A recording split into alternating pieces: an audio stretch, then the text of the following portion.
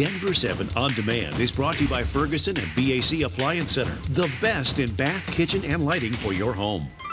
I'm Tom Mustin with the latest from Denver 7. Denver police are investigating racist graffiti sprayed on a home in North Denver.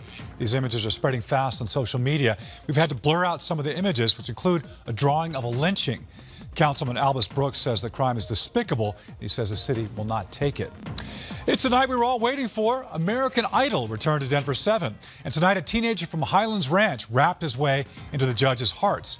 Nick Rogers was one of several contestants featured in the Idol commercial during the Oscars. And tonight we saw his audition, and he got a golden ticket.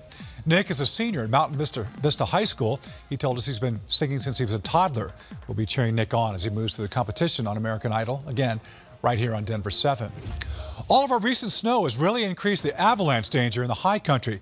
This slide was caught on camera by Denver 7 viewer Jacob Easton. Jacob sent us this video just outside of Copper Mountain tonight.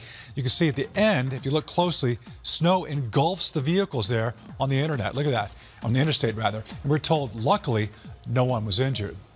And from the First Alert Weather Center, meteorologist Stacey Donaldson's here with a check on your forecast. And that avalanche danger, something we'll be watching this week. Absolutely. An avalanche warning remains in effect for our northern and central mountains until early tomorrow morning. Tomorrow, very cold temperatures. We're starting out with a wind chill advisory early on. Tomorrow morning, that's why we have that First Alert Action Day continuing into those early morning hours. Wind chill factors between 10 and 20 below zero. Our high tomorrow, only 22 degrees. Then we'll be in the 40s and 50s as we round out the week. And that sunshine showing up just a little bit more. A welcome sight there. Thank you, Stacey.